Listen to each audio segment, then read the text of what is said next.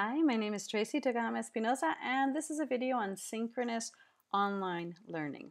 What we'll be doing today is looking at the context of synchronous learning within all of education, some definitions, understanding those advantages and disadvantages to the use of synchronous learning activities and methodologies in order to decide exactly when is the most appropriate time to use that. And then in the second part of this course, we're going to be looking at how we follow certain basic steps in order to create your own choices for synchronous online learning. So as you might recall from the asynchronous video, synchronous basically is named after the Greek god of time, right? So this basically means when we talk about synchronous learning, this is what we do in real time. Now, I know we've all been doing that all of our lives as teachers. We've just sort of picked up this terminology recently as we've moved on to online context, because online integrates and really tries to label very clearly what is asynchronous and synchronous in order to complement them for the best activities possible. So just remember, synchronous is just anything we do when we are in real time, not necessarily the same place, but in the same time as the students. So again, same time, not the same space, okay? So this means we could use things like the synchronous Zoom conferencing that we do, or we can be on the telephone together, or we can use online chats or instant messaging through WhatsApp. All of those things are considered live or synchronous learning moments. It's also really important to kind of summarize in your own head before you make these decisions about how you're going to structure your class. You know, what are these advantages of synchronous learning and the advantages of asynchronous learning? You know, how can you balance this? So if you think to yourself, well, my objective is that I have a real-time discussion, synchronous is the way to go. That would be great if we did this live in Zoom. We can either divide the group in half, or we can create breakout rooms where they have these small group discussions, then we come back and have a larger group discussion. But synchronous would be wonderful for that, right?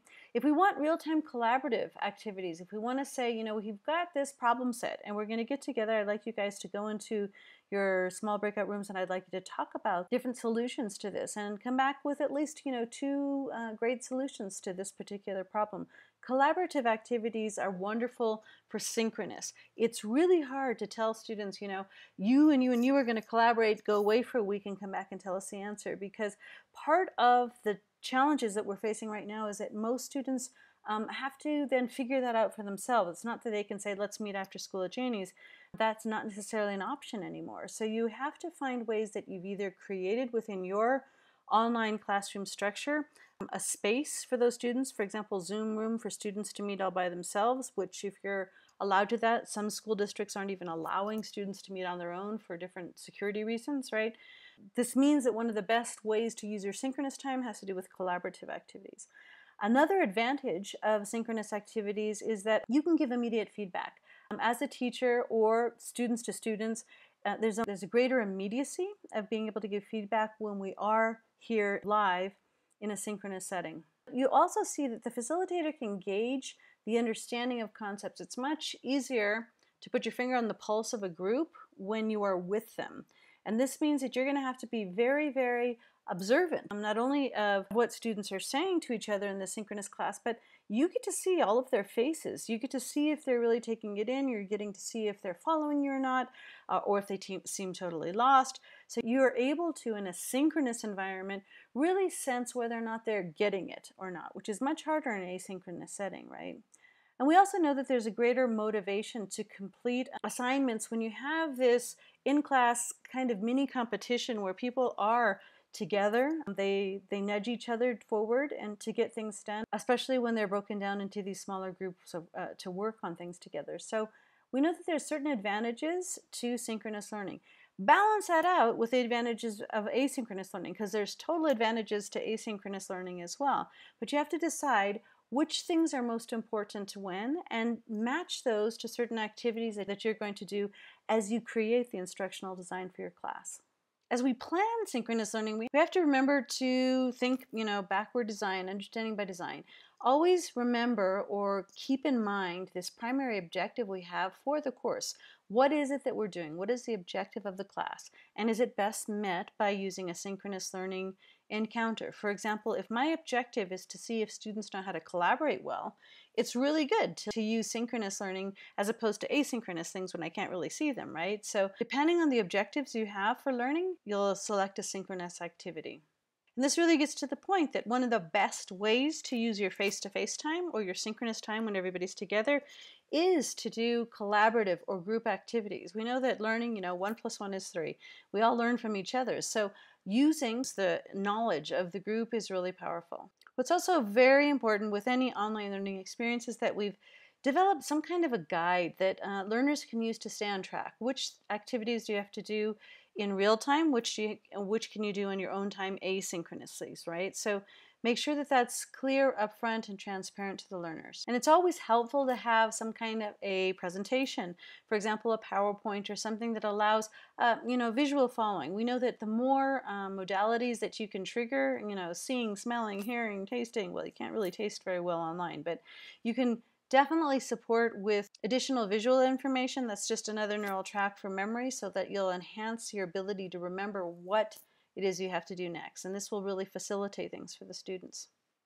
Another thing we should really remember to do while we are together with students in synchronous time, as opposed to when we're out of sync, is to get their feedback, to hear from them. What do they need? This is what Reggio Emilia calls the pedagogy of listening, taking the time during those synchronous moments to really hear what it is that those students need.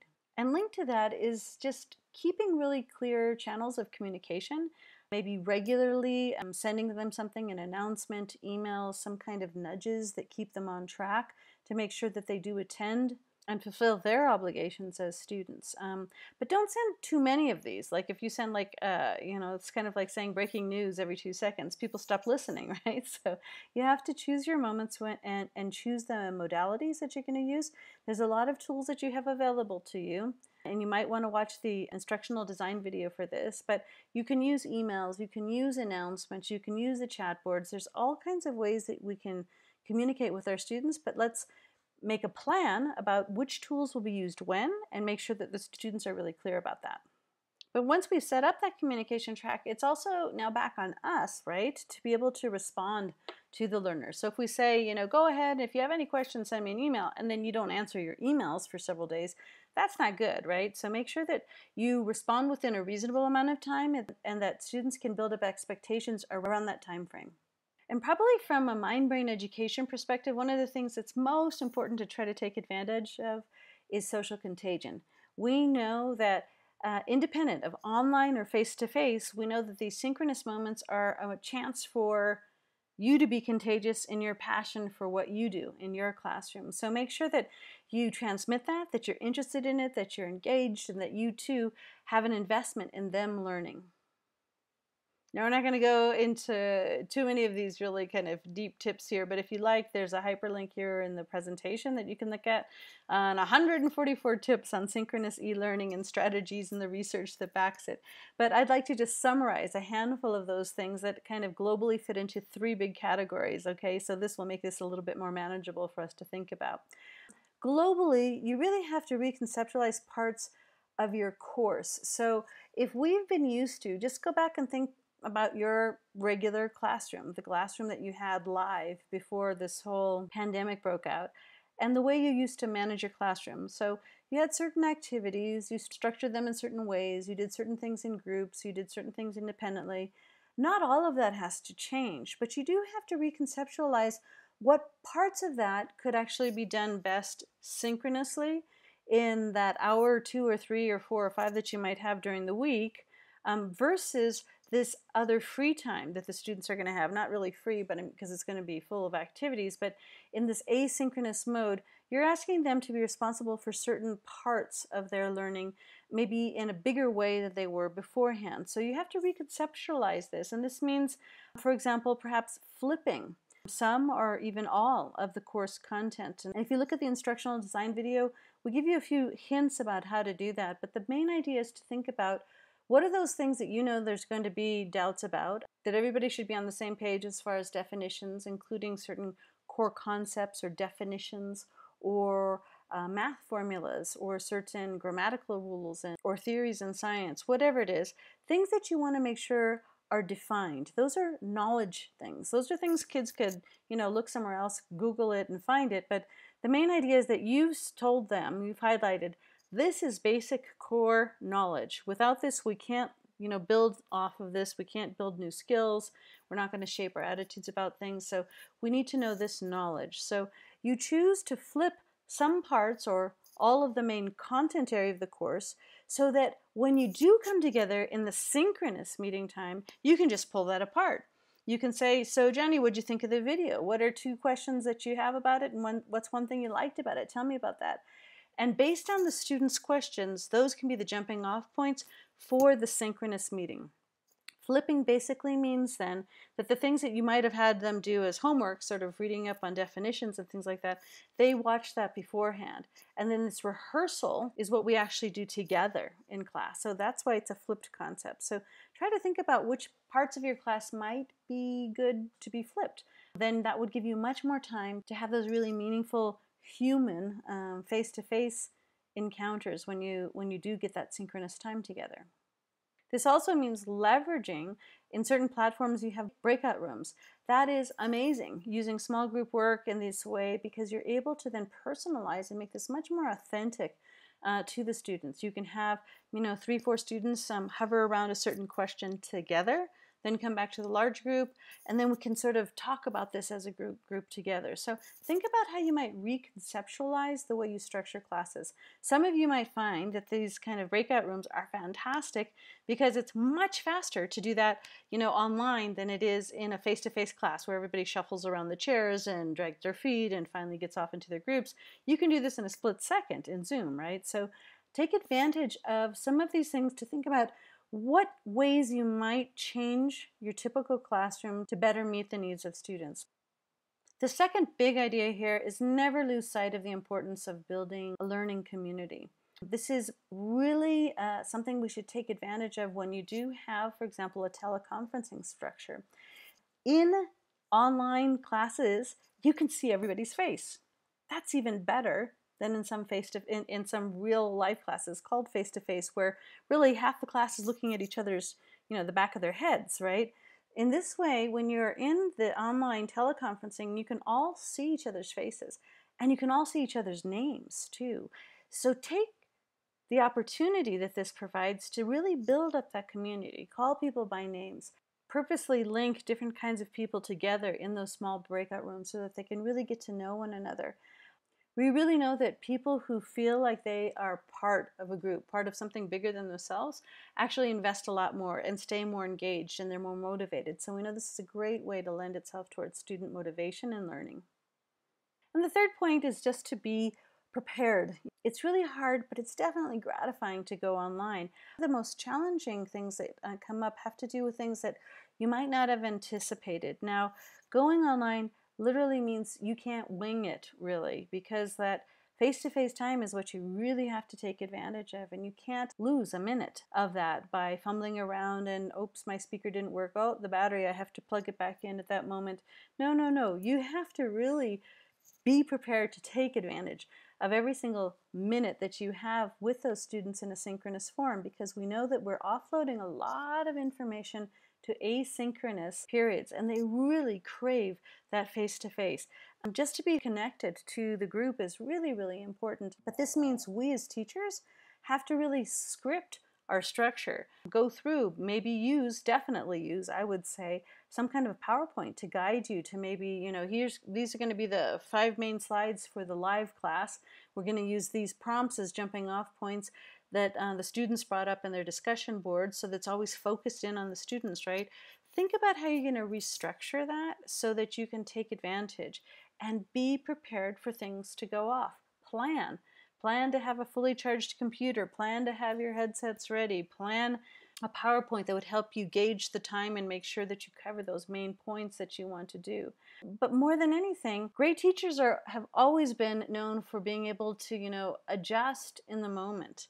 What do those students really need? Let's say that they come to class and you're all ready to do this, really high-tech chemistry class, and then 2 of the kids have just been fighting and they come in all broken up and everybody in the class is taking sides, and you have to put the chemistry to the side for a moment and manage that group and see how you can actually soothe those feelings and use that opportunity for another kind of lesson that might be more attitudinal, long-term things about building character or about understanding personal responsibility or being able to say you're sorry and move on. There's a lot of things that you're going to have to deal with that happen in normal face-to-face classes, but online you don't have so many options like saying, okay, I'm going to send so-and-so, out to the water fountain for a minute while I talk to the other kid. No, you're going to have to figure out how you manage that online. And this means that you're going to have to think about multiple scenarios of things that could happen within your class and decide how you would manage that. I would definitely say don't fail to use students as assistants. It's a wonderful feeling to be a student in a class and have the teacher call on you and say, hey, listen, we're going to be going into 2 different rooms and I'd really like, hey, Jenny, would you mind taking notes and making sure we all get on task because we need to come back in about 6 minutes with some good answers to this. Put somebody else in charge of some other parts of the class if you don't have an assistant with you. But find some ways, if you need to, divide and conquer as far as the structure is concerned. Be prepared though. Be prepared for all kinds of crazy to happen because that's life online. Somebody's internet might go out. Your internet might go out. What would be your options there? If you flipped, you actually have a fail-safe system because if you flipped, you can always send a message, ugh, lightning just struck and I have no internet in my house, but I want you all to go into the bundles and find at least one extra resource and study on that and be prepared to come back and give, a 2-minute explanation to everybody else about what it is that you discovered about X topic while we were offline. Find some kind of a way to have plan B always ready. So with that, I just want to give you a sample structure of what you might think about doing that would mix synchronous and asynchronous tools. So basically you can have things like pre-unit quizzes. That helps test prior knowledge. It also gets a baseline for where students are at. But you can have low stakes testing and tell them you can take the test 10 times or 50 times, whatever you like. We just want you to get that vocabulary under your belt. So you can use pre-unit quizzes. Those are asynchronous. You can also have them watch the pre-class video, definitely an asynchronous thing. They do that on their own time. That just consolidates some core concepts so that they understand basic vocabulary when they come to class and you guys are able to have a better exchange based on that. Then again, asynchronous, you can have these bundles activities, things that are readings or podcasts or extra videos on the topic, or apps that reinforce the work, or games or gamification tools that exist that might support your particular topic. Or rehearsal platforms like Khan Academy that will allow you to differentiate the homework that you give to those students. You can have discussion board answers where a student has to think asynchronously, post an idea, and then reply to other people, right? That just really unpacks some difficult concepts, but also helps us build that community as people begin to exchange ideas. Then we have our synchronous meeting when we're face to face, and this can be in our Zoom room or this can be in any other teleconferencing structure, or it can be on FaceTime, or we can say we're going to be using WhatsApp, but you have a live class structure. And here we're able to have this synchronous chats where the teacher might be saying one thing and the students are saying, hey, did she really say the name of that person is whatever? And you said, and somebody else will write, but yes, definitely. And is it also true that the homework is due on Tuesday, not on Monday? Yes, it is. So you can have the synchronous chat in real time where you're allowing for clarifications of information. We can use these breakout rooms for small group activities. And what you really need to take advantage of, if it is a teleconferencing structure, is calling people by names, calling people out, not letting people just hide behind cameras that are turned off, but make sure that they're participating and we see each other's faces, because social contagion goes so much faster when you can see other people's faces, okay? Then you can have them reply, make sure that they've replied back to their peers on that discussion board prompt to continue to build up that community, and then they can retake the quiz if they want to in order to get a better grade. The key idea is low stakes testing is great for rehearsal, and so when it comes down to actually having that bigger test, they've practiced that multiple times because they've gone back to get that perfect score. So this is just one way that you could do this. You should also be a model and say, hey, at the end of this week or these 2 weeks, I want you to give me some feedback. What could I do to get better at this whole thing of teaching online? Is there something else that you guys want to share with me or teach me so that I can get better at doing this? So ask for that feedback at the end of the day. You'd be surprised at how many things students already know, and some of their tips are amazing. They could really be a great help to us. So with that, I want you to think about this video. Think, are there things, that you didn't know before? Are there things that you find interesting? You want to pursue this. You want to define these ideas a little bit better. And is there one thing you might do to incorporate and to improve your synchronous online learning experiences? Thanks. And if you have any questions, don't forget to send us an email within the Moodle platform. I'm looking forward to seeing you soon.